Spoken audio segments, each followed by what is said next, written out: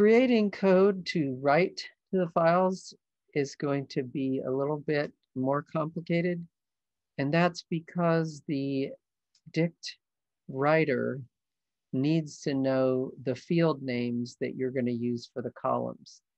Because the data that we're passing in, the dictionaries, could have various field names, it wants us to explicitly say which ones to use. So if I'm not going to use all of the field names in all of the dictionaries, then I need to provide the ones that I want to use here.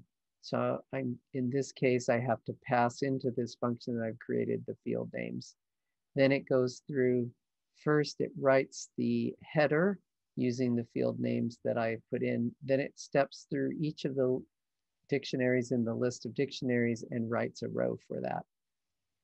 So if I run that, I now should have created a file called mini cartoon table. Let's see if it's here. Here it is. And it contains this information here. The other option that I have is to get the column headers from the data. And I can use this here, which is to take the 0th row from the list of dictionaries, that would be the first one, and just find out what all the keys are that are in that dictionary. And I can set the file names equal to that. So in this case, we don't need to pass into the field names into the function. We can just drop that out because it's going to get the field names from the data.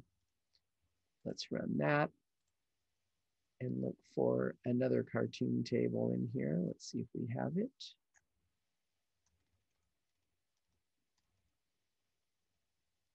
Here it is. And it contains the same information.